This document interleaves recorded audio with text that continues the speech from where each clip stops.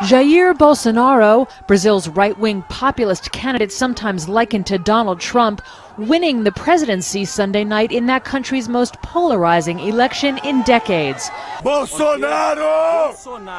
Considered the frontrunner in the race, his victory marking a dramatic swing to the right in the world's fourth largest democracy. Bolsonaro's sudden rise propelled by the rejection of the leftist Workers' Party and comes in the midst of the country's worst recession and political graft scandal. Leftist rival Fernando Haddad, standing in for jailed Workers' Party founder and former Brazilian President Luiz Inácio Lula da Silva, had been trailing Bolsonaro since the first-round vote 3 weeks ago. But polls show the gap had narrowed in recent days.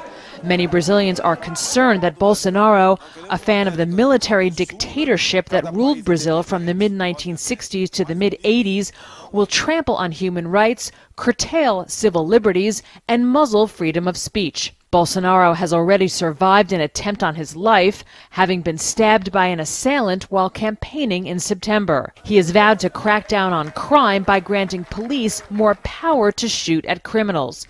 He also wants to let more Brazilians buy weapons to fight crime.